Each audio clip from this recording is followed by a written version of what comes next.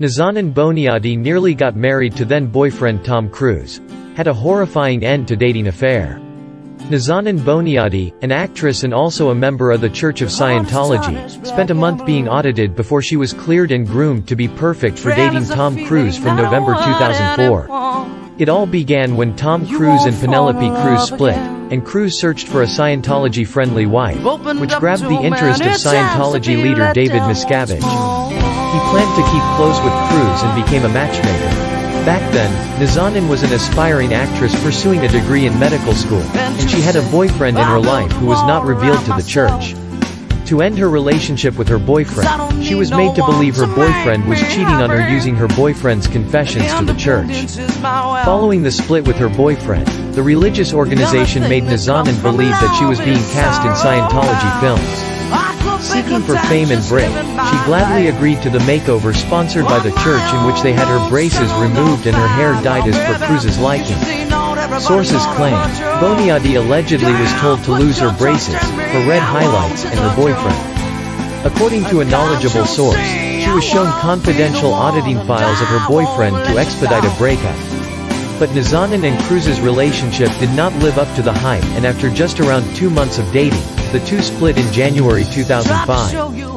However, the cause for the split is a bit weird.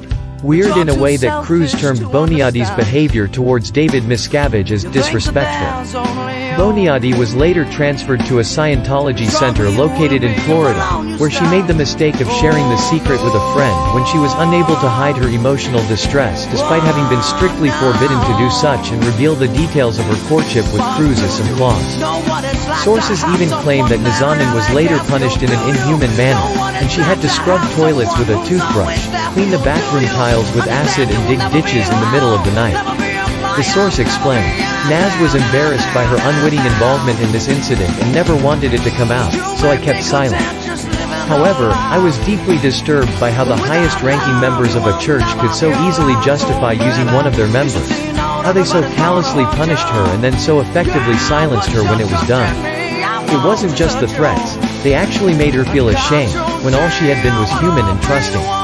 After this incident, Boniadi was left with no choice but to escape the Church of Scientology and continue pursuing her dreams of having a career as an actress.